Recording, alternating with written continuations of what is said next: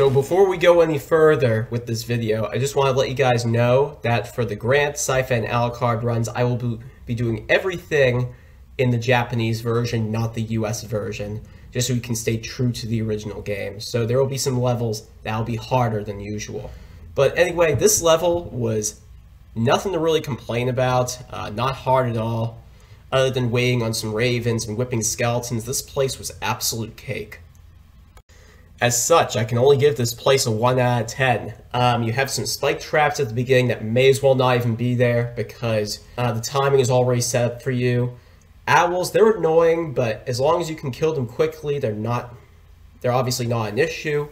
Right in front of that bone pillar, as long as you're whipping, you're pretty much safe. You can destroy the flea men pretty much as soon as possible. They're not an issue.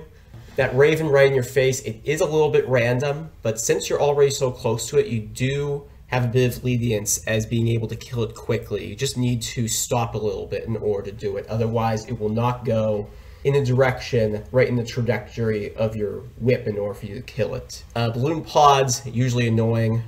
Stay at the bottom for the very beginning of that room, and you can jump over the rest without having to kill them. And killing the balloon pods is very annoying. Once you whip them, they split into 3, as you saw as I walked by them, and it's annoying. And you do have those spiders, which can be a pest, I guess, but I mean, they're set up really nicely here. You can kill them very quickly, and their aim in this stage is pitiful. It took me very few attempts to get through this place, and after that, you have the second easiest boss in the game. You'll see the first easy boss in the game later on.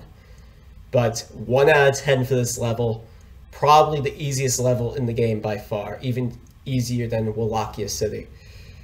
So up next, we are continuing with the path of Sci-Fi, and we will be on the Haunted Ship of Fools, so I will see you in that one.